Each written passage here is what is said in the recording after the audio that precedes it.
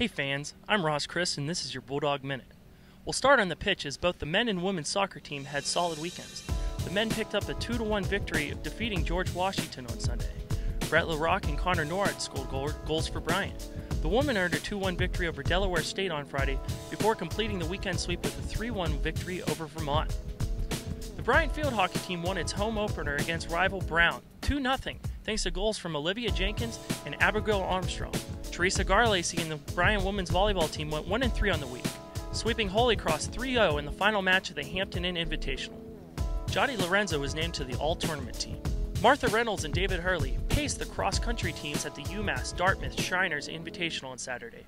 Reynolds led the women to a 5th-place finish while Hurley propelled the men to a 12th place overall.